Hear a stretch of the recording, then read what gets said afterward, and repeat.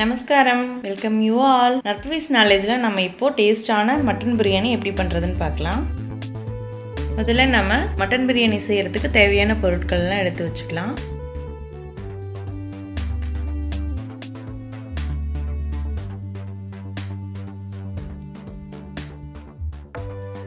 Mutton biryani செய்ய சீரக சம்பா rice எடுத்துக்கலாம். நான் இப்போ இதில் 3 டம்ளர் அரிசி எடுத்திருக்கேன். இது ஒரு 15 மினிட்ஸ் அப்படியே ஊற வச்சிடலாம். அரிசி அப்படியே ஊறட்டும், நம்ம பிரியாணி மசாலா ரெடி பண்ணிக்கலாம். மிக்ஸி ஜாரில் ஒரு கையளவு பூண்டு, 2 துண்டு இஞ்சி, எங்கள் வீட்டில் மிளகாய் கொஞ்சம் காரம் கம்மி, அதனால் நான் 10 எடுத்திருக்கேன்.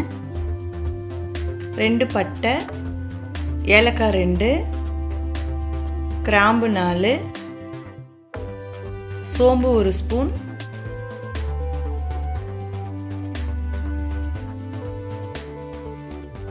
அரைக்கும் போது வரன்னு இருந்ததுன்னா 1 ஸ்பூன் தண்ணி ஆட் பண்ணி நல்லா பேஸ்ட் மாதிரி அரைச்சி எடுத்துக்கலாம். இப்போ நம்ம பிரியாணி பண்ண ஸ்டார்ட் பண்ணிக்கலாம். பாத்திரம் நல்லா சூடானதும் அதில் 100 ml ஆயில், 100 ml நெய் ரெண்டும் சேர்த்துக்கலாம். பிரியாணி பண்ணுறதுக்கு கொஞ்சம் கனமான பாத்திரமாக எடுத்துக்கலாம். அப்போ தான் நம்ம அடிப்பிடிக்காமல் குழையாமல் பிரியாணி பண்ண முடியும். ஆயில் நல்லா சூடானதும் அதில் பட்டை 2, கிராம்பு 4, ஒரு ஏலக்காய், கொஞ்சம் சோம்பு, கல்பாசி, மராட்டி மொக்கு, அன்னாசி பூ, பிரிஞ்சி இலை எல்லாம் கலந்து கொஞ்ச நேரம் வதக்கலாம்.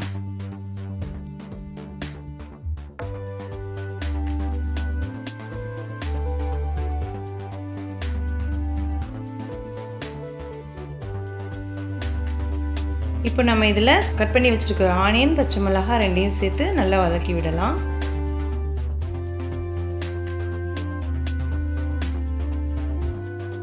ஆனியன் நல்லா வதங்கினதுமே நம்ம அரைச்சி வச்சிருக்கிற பேஸ்ட் அதில் சேர்த்துடலாம்.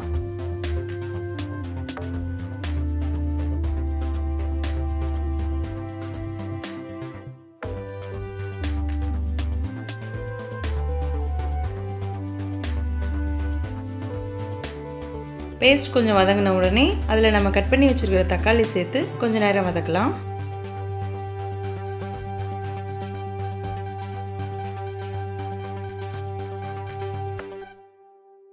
இப்போ அதில் ஒரு கைப்பிடி அளவு புதினா, ஒரு கைப்பிடி அளவு கொத்தமல்லி தழை ரெண்டையும் ஆட் பண்ணிக்கலாம். இது எல்லாமே ஆட் பண்ணி வதங்க ஆரம்பித்த உடனே நம்ம டைமிங் நோட் பண்ணிக்கலாம்.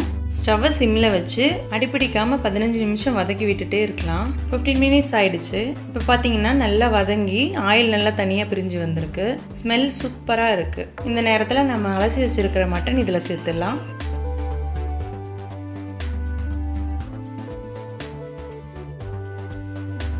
மட்டன் இந்த மசாலாவில் சேர்ந்து வேகும்போது நல்ல டேஸ்ட் கிடைக்கும் நமக்கு. அப்படி இல்லை வேகிறதுக்கு கொஞ்சம் கஷ்டம் அப்படின்னு நினச்சா குக்கரில் வேக வச்சு கூட எடுத்து சேர்த்துக்கலாம். 3 டம்ளர் சீரக சம்பா ரைஸ்க்கு நான் 1/2 கிலோ மட்டன் எடுத்திருக்கேன். இப்போ 1 ஸ்பூன் உப்பு சேர்த்து நல்லா கலந்து விட்டுட்டு மூடி வச்சிடலாம். மட்டன் கொஞ்சம் வேகட்டும்.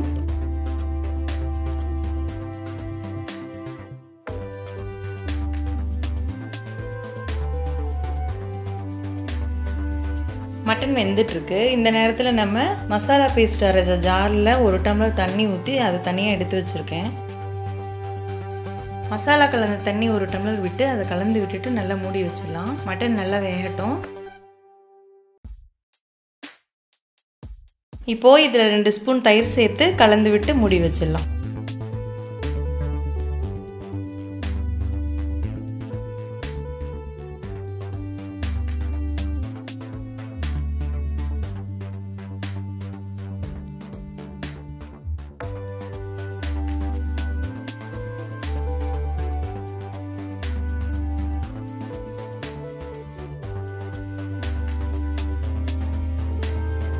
இப்போ மட்டன் 75% நல்லா குக் ஆகிருக்கு. இந்த நேரத்தில் நம்ம கொதிக்க வச்சுருக்கிற தண்ணி இதில் ஆட் பண்ணிக்கலாம். 3 டம்ளர் அரிசிக்கு 5.5 டம்ளர் தண்ணி ஊற்றணும். நம்ம ஆல்ரெடி மசாலா தண்ணி 1 டம்ளர் ஊற்றிட்டதுனால 4.5 டம்ளர் தண்ணியை நல்லா கொதிக்க வச்சு எடுத்துக்கலாம்.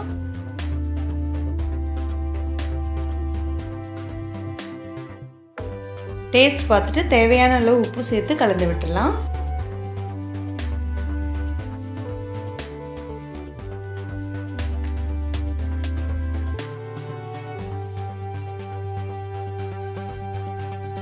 ஊற வச்ச அரிசியை ஒரு தடவை களைஞ்சி எடுத்துட்டு கொதிச்சிட்டு இருக்கிற மசாலாவில் சேர்த்துக்கலாம்.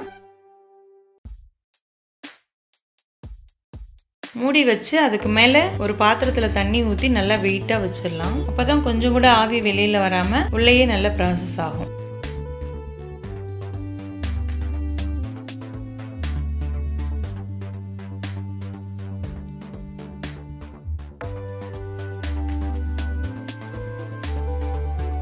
ஒரு 10 மினிட்ஸ் கழிச்சு திறந்து மசாலாலாம் ஈவனாக வர்ற மாதிரி கலந்து விட்டுடலாம்.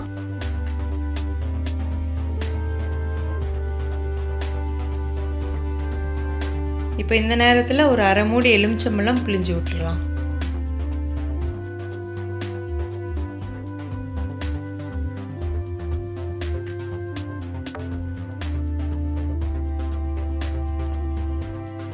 நல்லா கலந்துட்டு 7-8 சின்ன வெங்காயம் சேர்த்து மறுபடியும் கலந்து விட்டுடலாம்.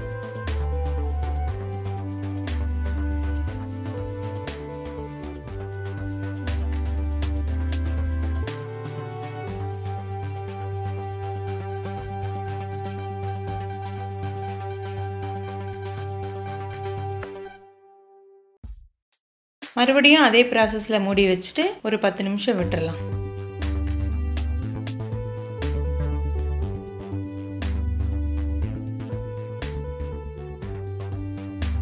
இப்போ ரைஸ் நல்லா குக் ஆகிடுச்சு. இந்த நேரத்தில் நம்ம இன்னொரு அரை மூடி எலுமிச்சம்பழம் பிழிஞ்சு விட்டு ஃபைனல் டச்சாக கொத்தமல்லி தழை தூவி ஸ்டவ் ஆஃப் பண்ணிடலாம். இப்போ நல்லா ஃபைனலாக எல்லாமே ஒரு தடவை ஈவனாக கிளறி விட்டுட்டு நம்ம இறக்கி வச்சுக்கலாம். இறக்கி வைக்கும்போது ஒரு ப்ராசஸ் பண்ணணும். இந்த பாத்திரத்தை சுற்றுற அளவுக்கு ஒரு கிளாத் எடுத்து அதை நனைச்சி எடுத்துக்கலாம். நனைச்ச துணியை கீழே பரப்பி விட்டு அது மேலே பாத்திரம் வச்சு அந்த ஈர துணியை சுற்றி கவர் பண்ணிடலாம். இப்போ பாருங்கள், கம்மன்னு வாசனையோட பொலன்னு பிரியாணி எவ்வளோ சூப்பராக ரெடியாக இருக்குது. இது நம்ம ஆனியன் பச்சடியோடு சாப்பிட்றதுக்கு சூப்பர் டேஸ்ட்டாக இருக்கும். இதே மாதிரி நீங்களும் வீட்டில் செஞ்சு பார்த்துட்டு எனக்கு கமெண்ட் பண்ணுங்கள். இந்த வீடியோ உங்களுக்கு பிடிச்சிருந்ததுன்னா லைக் பண்ணுங்கள், ஷேர் பண்ணுங்கள், சப்ஸ்கிரைப் பண்ணாதவங்க சப்ஸ்கிரைப் பண்ணுங்கள். நற்பவிஸ் நாலேஜுடன் இணைந்திருங்கள். எண்ணங்கள் வண்ணங்களாக மலரும். தேங்க்யூ.